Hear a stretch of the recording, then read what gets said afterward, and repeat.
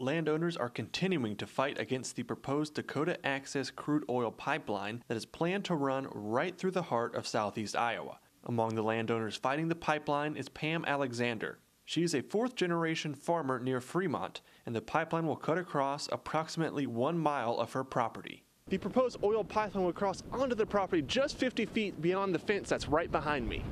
Alexander says her main objection centers on the belief that Dakota Access does not have any rights to their land. This company is a private company, it's not a utility, and it's for their personal gain to put it in.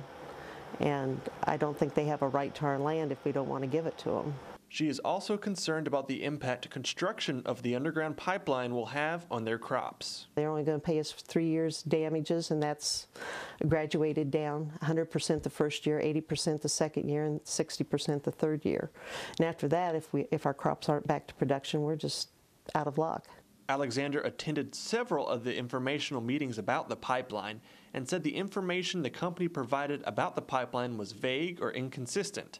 At a meeting in December, Vicki Granado, a Dakota Access spokesperson, tried to alleviate the concerns of critics, stating that the pipelines are safer than moving crude oil along rail lines. But landowners are still faced with the choice. Those are the two choices you have, really, either sign or go eminent domain. And a lot of farmers I've heard say they just didn't want to go eminent domain.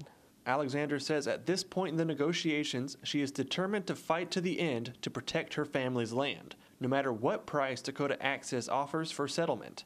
She says oil pipelines continue to be planned throughout the Midwest, and the potential damage is not worth the risk. Through Minnesota and Wisconsin, through some of the best farmland in this country, and it's not good for the country. I just don't think it's worth that oil independence that they talk about. Reporting in Fremont, Iowa, Matt Thielke, KTVO News.